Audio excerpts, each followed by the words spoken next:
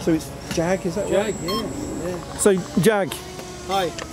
Your group is the Hovercraft Association? It's the Model Hovercraft Association. Right. And we've been going for over 15 years.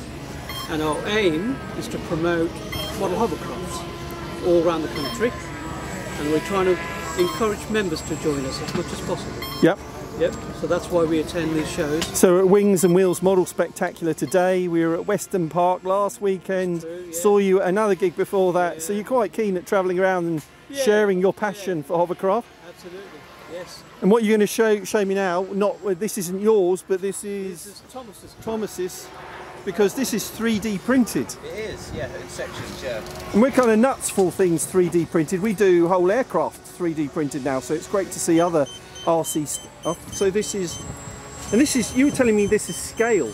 Yeah, no, this was a real craft. It looks quite futuristic and, well, kind of retro, doesn't it? It was, early 60s. Early 60s? They were designed, yeah. Yeah, okay.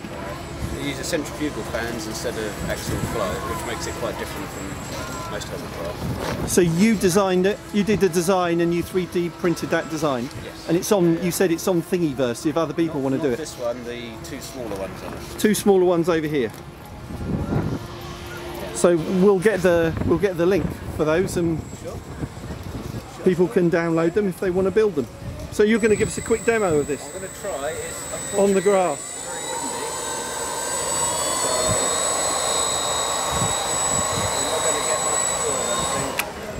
Quite difficult on the grass. It's quite windy today, so and they're kind of affected by the wind, aren't they?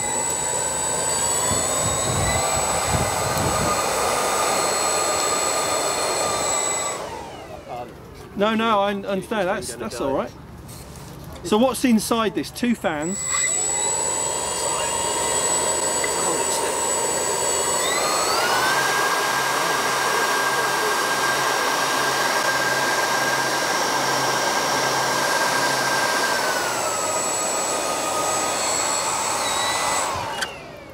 So yeah, it has two centrifugal fans and it's controlled by mixing underneath of these flaps. Oh wow. And they're independently controlled and that's what gives you full control. So steering. Okay.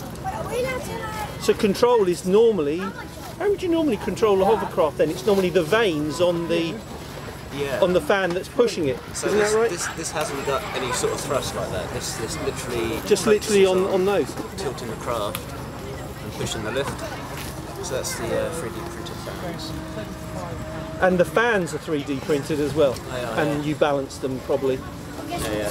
Great. And how many cells in this? This is just a 3-cell. I'm trying to keep it as low as possible to reduce the amount of current going through it. Yep. But yeah. And two motors, so two speed controllers. Yeah, they just link in a Y setup. I mean, they're on separate channels, but they're a duplicated channel. Fantastic. Thanks for the demo. That's okay. So if people would like to 3D print the smaller ones and give those a go, we'll put the links in the pinned comment and video description. But thanks very much. Thank you. Cheers. Excellent. Jag, as in JAG, as in JAG. So Jag's here.